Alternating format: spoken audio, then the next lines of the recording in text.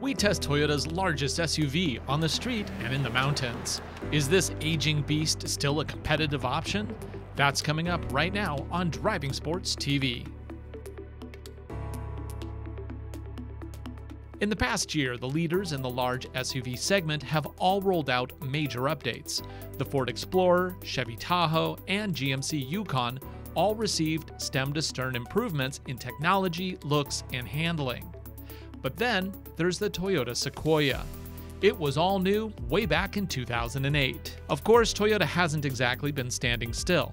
Over the years, they have added nips and tucks in addition to entertainment and safety tech upgrades to keep the Sequoia relevant. But have they done enough? Let's dig in. This is a 2021 Sequoia Nightshade Special Edition. Like other Toyotas that have adopted the same moniker, the Nightshade adds blacked out emblems, a special grille, and 20-inch wheels to a limited package. Prices you see it here with some extra upgrades, $67,955 US including delivery. Even though the industry is moving to turbocharged 6s, here Toyota soldiers on with a 5.7-liter V8. It makes up to 381 horsepower and 401 pound-feet of torque. The only transmission is a 6-speed automatic with a dual-range transfer case. When equipped with optional 4-wheel drive, towing capacity is limited to 7,100 pounds with the included hitch and hookups. EPA rates this setup at 13 miles to the gallon in the city and 17 on the highway, making this one of the least efficient SUVs you can buy today. If you need to do a recovery or move some trees, tow hooks in the front are easily accessible. The Sequoia shares the same body-on-frame chassis as the Tundra truck, but unlike the Tundra, the Sequoia gets independent rear suspension, which improves handling and allows for more storage space in the back. Open up the power liftgate to reveal 18.9 cubic feet behind the third row, 66.6 cubic feet behind the second row, and a solid 120.1 cubic feet with all the rows folded flat. There's also a secret cubby under the false floor.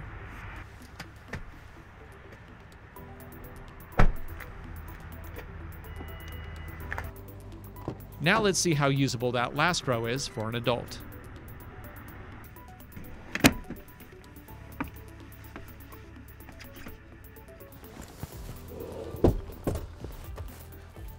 You know, I've been in worse third rows. This isn't too bad. I have headroom, I have leg room.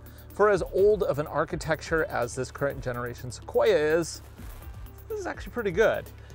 There is a couple things I want to note though. First off, lots of cup holders. We have 4 of them in the back, as well as a cubby down here. I also get my own vent. But here's the weird thing. To get out, I don't have a switch here. Oh, look, it's a foot switch. Ha! Easy grip handle there to pull myself up because this does ride really high. Okay, I got a commanding view. These are, of course, captain's chairs. So I have an armrest right there that I can adjust. How do I adjust that? Oh, it goes up, up, up, down, up, up, up. Okay. I also have an entertainment system with my own independent volume controls, and it's a flip-down Blu-ray in the middle. This second row entertainment option is, quite frankly, the worst possible way you can spend $2,000 in 2021. It doesn't even have HDMI inputs, just ancient composites. Seriously, skip this option. It does have a fold-down cup holder in the console, which is handy, in addition to privacy screens. Now let's see how this looks up front.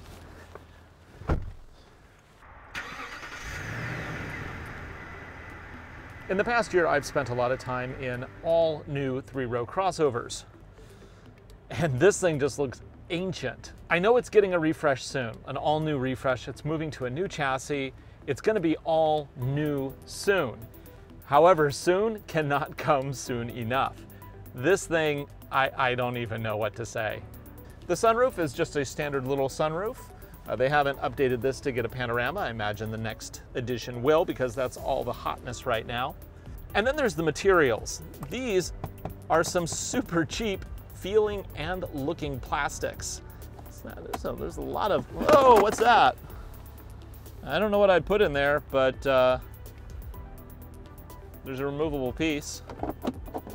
Not only is it kind of an old style design, it's a little bit of a mess, even by old design standards. I mean, we have like this little cutout here for the driver, and then a secondary cutout, and then a third cutout over there. And that screen is tiny by this interior. And I know that shows its age, but come on, man. What is that, a 6-inch screen? I mean, even the 4Runner has an 8-inch screen now. That thing, I don't even know what to do. This is ridiculous. I'm also super high up. As large as this vehicle is, I don't have a lot of headroom. I would expect to be able to wear, you know, a cowboy hat in here, but I certainly could not. The basic comforts are here. It feels comfortable. I have a very high commanding view of the world. In fact, I would like the seat to go down a little further, but this is it. It'll go up, but it won't go down any further than what I had it. Now it is powered. I can go back, forth. We get lumbar support, seat warmers right there. We got the dials. Actually, those are like out of a Lexus. But then we have like big dials here, which are fine. You know, this is a truck, essentially. So that's all okay. But, you know, it just, oh man, it just looks old. Well, let's talk about the features that we have here. This has been updated at least with a lot of the new safety tech. We have adaptive cruise control, lane detection, and collision mitigation. All, I think, very important things to have in a car when you're spending this much money in 2021. We do get a tiny, tiny little screen in here, flanked by a bunch of traditional dials. And of course, over here we have the tiny infotainment system. It has all of the basics. I mean, it has a home screen where we got map on the right, audio, and phone. Here I can use navigation, because this does come with the navigation option. Let's go ahead and search for Starbucks. It's a little slow, but it is based on internet access, I believe. Yep, and there we go.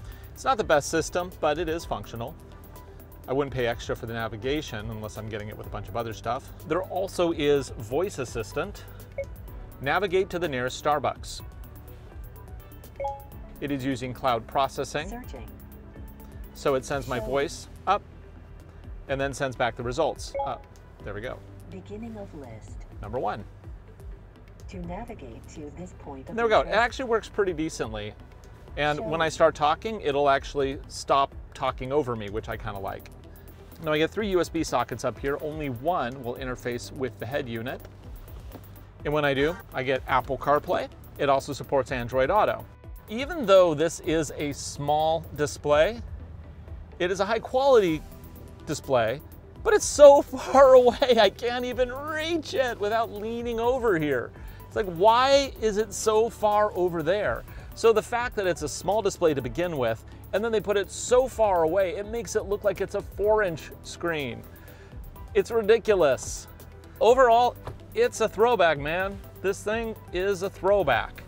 But if you want the core capabilities in a vehicle that'll probably still be running 30, 40, 50 years from now, Sequoia, man. The Nightshade edition is based on the limited trim, and the limited comes with a lot of the extras that you just don't get in a base trim vehicle. You get these leather seats, you get the upgraded head unit, you know, just lots of little things. And I think for some people that is important. You also get these really big wing mirrors with very large indicators, which I kind of like. It's kind of a big truck kind of feel. And I think that's, you know, that works here. Okay, well, let's stop talking about this interior and let's see what the Sequoia in 2021 can do.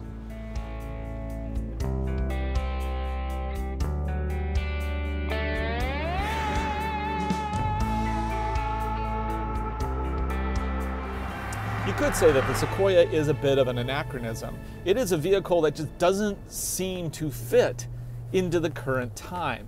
Now, I say that mostly from the driver's seat here, because on the outside, it actually looks pretty good. But when you start delving into the features, you're like, wow, they don't do that anymore. And gee, what's with this design? But the core elements of why somebody would want a Sequoia are all solid. It's solid in the fundamentals, because they really got everything right back in 2008 when this vehicle was last, you know, that's where the core is from. It's from 2008. Toyota has done a good job of updating this throughout the years, however. They've added LED lights, they've added CarPlay to the navigation system, which this infotainment is only a 7-inch screen, and it's so far away it looks super tiny. But, you know, it actually has, again, the core fundamentals. And then you look at towing capacity, you're over 7,000 pounds on all the trims of the Sequoia. I think this one is 7,300. It depends on what drivetrain you get, because you can get this in 2-wheel drive or 4-wheel drive with various packages. Now, the model we're testing here is kind of a mid-range. This is an upper mid-range, I guess. And what you get is a vehicle that is, again, very good with the fundamental things that you want in a vehicle like this. It drives really nice, actually, because it has independent suspension in the front and the back. Now, it is a super windy day today, and I'm not getting battered around that much on the freeway, other than the fact that this is a large vehicle, so it's taking a lot of blunt force wind. But the fact that it has independent suspension is really helping keep me tracking without much abuse. In terms of active safety, it has all the stuff you would want: blind spot warning, collision mitigation, but it also has adaptive cruise control, which Toyota has been adding to all their vehicles in the last couple years. All I have to do is turn it on, and there we go, and I can set pace. Now, it does have lane detection, but it does not have lane centering, which is something I would like to see them add in a vehicle like this. Now, this is a large SUV, and it competes very closely with that Tahoe that we tested just a couple weeks ago. But this one is the other end of the scale, where the Tahoe is in mid $80,000 price range and has every bell and whistle, but no auto steer, that you can imagine. This one is just more about the fundamentals of owning a large crossover or SUV. It has a ton of cargo space. It has 7,000 pound plus towing capacity. It has a big V8 engine, a 6-speed automatic transmission. If that's what you need, the Sequoia is a good option. And you know this thing's gonna run forever. We don't often talk about reliability because it's not something we can actually test, but there are certain brands that are known for the reliability, and Toyota has done a very good job of earning that reputation. Now, just because this is a large SUV doesn't mean that we can't go a little off-roading with it, and we're going to go up the rock trail today. And the reason we're doing that is because it has 10 inches of ground clearance, and you can also get this in a TRD Pro version. Now, the TRD Pro does have a different suspension setup than this one, but, you know, again, fundamentally, they're very similar. Quick weather update: it hasn't snowed down here in the last few days. In fact, it's been a pretty mild winter. Normally we would have snow stacked up down here at this time of year, but no, we don't have much snow at all. So basically we get a little snow and then it melts off. Toyota's 4-wheel drive systems are really confusing. 4-high is not 4-high. This would be called 4-auto on any other SUV. And the reason for that is, let me show you. I think this spot looks good. I'm going to put the vehicle into 4-high, put it into drive, and we're going to see just how tight of a turning radius we can do here. Now, the thing you'll notice, there's no binding. Even though that says 4-high, you're not getting that chatter on the outside wheels that you would normally get with a locked center diff. And that's because this system actually has a torsion center differential. That means that it can actually move power independently front and back. Most automakers would call that 4-auto. With Toyota, what it is, they just call it 4-high, but they still give me the option to lock that center differential. And that is a proper center locker. That is not like in the Palisade where you're suggesting for the middle differential to kind of maybe keep power. Actually, they just use a clutch. This one is a properly locked differential. And now when I enable that, roll forward, okay. Now we're getting binding. See how that binding's working? That's because it's trying to put exactly 50% of power to the front and to the back. And this is actually really stressful on the drivetrain, so I'm not going to do this a lot, but I just wanted to show you how the system works. This is a proper 4-high, 4-low, and it does have a proper center locking differential. This is actually really great. That means that when you're just driving around town, you can just keep it in 4-high, even on dry pavement, which is unusual for a large SUV. except for the ones that have, you know, 4Auto, because that gives that capability. Now, if only Toyota would put this capability in all their other vehicles, but unfortunately in the 4Runner, you can only get that on the limited trim. It's time to do a 0 to 60. Let's give that a try. I said how much I love the turning radius on this thing. It is fantastic. Okay, let's pull up here. Now, there's really not many things for me to play with here. There's no drive modes. I'm just going to put it into 4 high because that's where I'm already in. And 3, 2, 1, go. Dang, this thing's quick. And 60, 7.12 seconds. Very nice. On paved surfaces, it actually drives pretty nice. I mean, it is a very large vehicle and you feel that. But, you know, roll is well controlled. Throttle is pretty good. The only thing I would say that I really don't like are the brakes. They're kind of squishy, and squishy brakes are no fun. In the next few years, the Sequoia is going to get an all-new platform.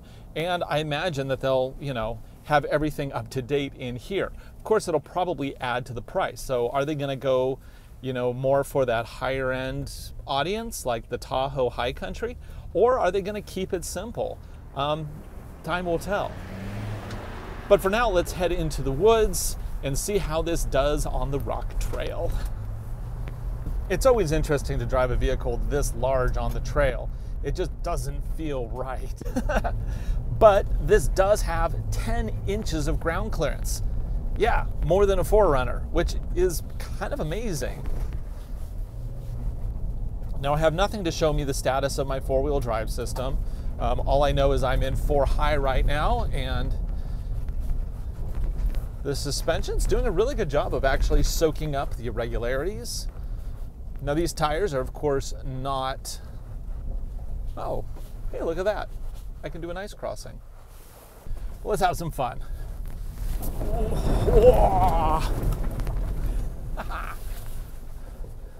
The 10 inches of ground clearance, that's important if you're going to do stuff like this. Especially when you have a large vehicle with a long wheelbase, just that extra ground clearance really can help get you through obstacles. The trail we're going on today isn't that difficult. It is an actual trailhead access road. So yeah, somebody would totally take this vehicle up there if they wanted to go hiking in that part of the mountains. It is a normal thing. So yeah, you're not going to look at it and go, you know, we're not doing this to be extreme. We're doing it to demonstrate features of the vehicle. Yeah, this is pretty good. It's pretty smooth. High commanding seating position is kind of beneficial in these conditions because I kind of feel like I can see all around the vehicle. For as large as it is, you know, visibility is great. I really have a good idea where my wheels are placed, even without cameras. Obviously, this is a very well sorted vehicle. It was all new in 2008, and they have tweaked it endlessly since then, giving it, you know, all sorts of modern updates, from the new infotainment system to snow. Huh. Didn't expect to see snow. It's just a light powdering, so we should be okay.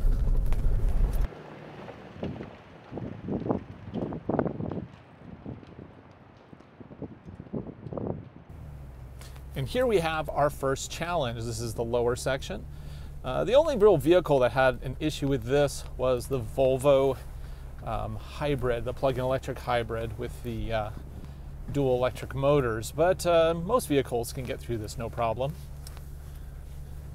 So we're kind of on packed gravel-ish on the right, and on the left we have exposed rock. It is dry today, even though there's a little bit of snow, so shouldn't be a problem. Yeah, and it's not. Climbs up, super easy. Now I gotta be careful of these wheels. They are shiny black lacquer, and that is a design that just happens to scratch really easy. So don't want to send this thing back all scratched up.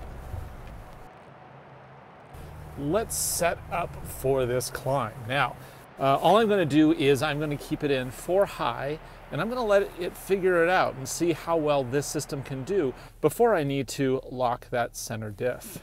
And that's it. So these, I should point out, these tires are all season radials. Not great. We do have snow on the ground, but there's not a lot of ice. It's mostly just snow on top of a fairly dry surface. So I think the snow is not going to be a huge issue, but we'll see. So the first thing here is where we really remove traction off of this tire and that tire. First I'll do it in 4 high, and then I'll lock the center diff, and then I'll do it in 4 low, and we'll see what the differences look like. So here we go. Now I have traction removed from those 2 wheels. I'm just going to lay the throttle in. We're going to see how this figures it out. It doesn't really. Okay, so let's go ahead now and switch it to center lock. And I'm just going to proceed. And there we go. Gets me through it, no problem. Now the next level is, of course, 4 low. Let me back in and show you what 4 low looks like. Try to get, gotta be careful, there's a lot of weight sliding down the mountain. Okay, switch it into 4 low. I have to put it into neutral. Put it into drive. Now we're in 4 low, and that center automatically locks in 4 low. So now I'm going to proceed.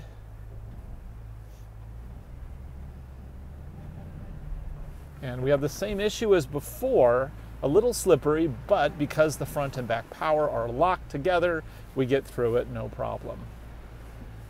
And there we go. I think we're going to go ahead and proceed the rest of the way up in 4 low, simply because it gives me better control over my throttle. Just creep on up. Now the tires we are running are the Bridgestone Dueler Alenzas, and they're okay. I'm not having any real issues here with them.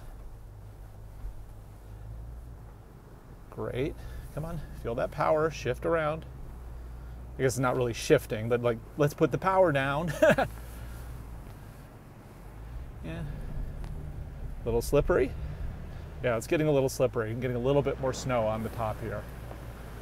Dip my nose in. And the final challenge, the hole on the right. See how it does with power.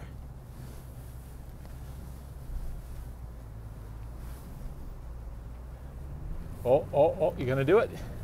You're gonna get it? And there we go.